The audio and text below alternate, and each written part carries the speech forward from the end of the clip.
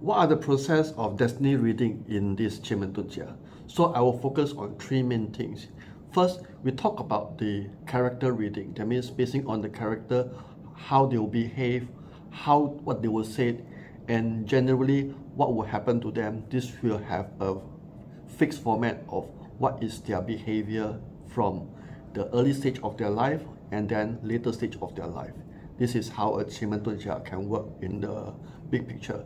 Second is when we analyze the person's character, after that we go into the stages of the sectors. The sectors, which means that the health, the wealth, the business, the money, the indirect wealth, the career, relationship, so on and so forth. So as we see the relationship of all these sectors between themselves, then we can see whether they are suitable to do business, suitable to work for people, or maybe suitable to become a leader, or perhaps they have certain situation in their health. It's already printed in their chart itself. So this is going to be very interesting, whereby that means during baby or even toddler, we are able to see what are the potential health issue of this person basing on a Qimen Dunjia chart.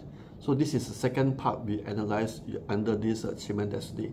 Third part is we base on the Tai Sui. Tai Sui means every single year there will be certain group of energy that will be increased, and then certain energy that will be amplified, and certain things will happen in that particular year under the Qimen destiny chart, which means that in particular we are able to forecast and see what are the things that likely going to happen in years to come.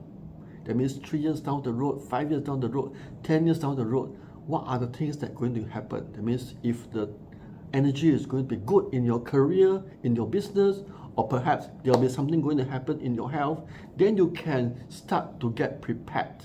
When you're able to get prepared, you won't be surprised, and you're able to have a smoother path in the kind of path of your life. You see, so these are the three stages. First, we read character. Second, we look at the individual category in terms of relationship. Second, we look at the Tai Sui and see what's going to happen in the big picture. So I train a lot of people in this reading of destiny, and then from there using Qimen Dunjia to pinpoint and see what is going to happen to individual person. So this is a summary of how I teach people in the three sectors of Qimen destiny chart.